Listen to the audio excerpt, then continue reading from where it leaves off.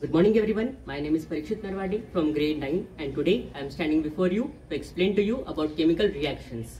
So, we know that chemical reactions is a process in which one or more substances undergoes a chemical change and either absorbs or releases energy and forms one or more substances as products.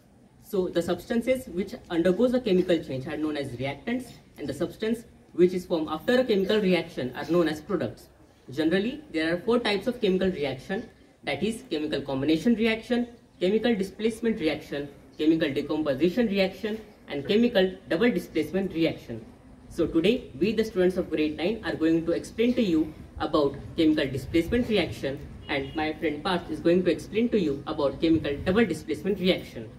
So today, we have copper sulfate, that is CuSO4, a compound as a reactant, which is it contains copper, which is a less reactive metal. This we are going to add with iron, that is Fe, which is more reactive than the copper.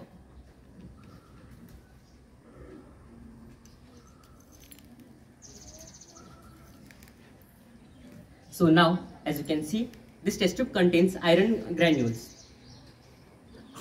And this is the copper sulfate solution. As everyone can see, it is blue in color. And after we add the copper sulfate solution with the iron fillings, the chemical reaction will take place, that is the displacement reaction.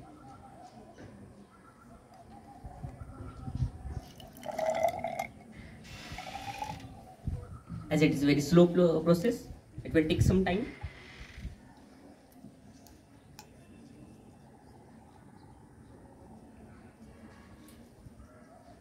In this reaction, as you can see, the black color iron fillings has been changed to reddish brown color because the copper sulfate which contains the copper is displaced by the iron fillings. That is, the iron which is more reactive than the copper displaces the copper from its solution and it forms iron sulfate, that is FeSO4, and the copper which has been displaced from its solution is deposited on the iron fillings and forms reddish brown color.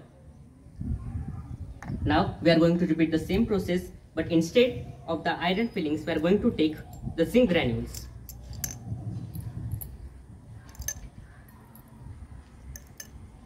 As everyone can see, the zinc granules are greyish white in color, but after the chemical reaction the color may change.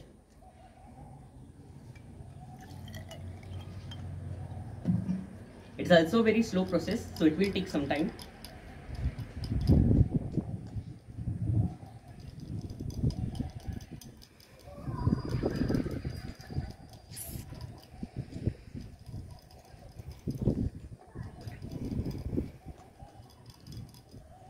After the chemical reaction, the copper is also displaced from the copper sulfate solution, and the zinc, which is more reactive than copper, it displaces the copper sulfate and forms the zinc sulfate solution, and the copper which is displaces gets deposited on the zinc granules and the zinc granules, which are greyish white in color, turns into black color.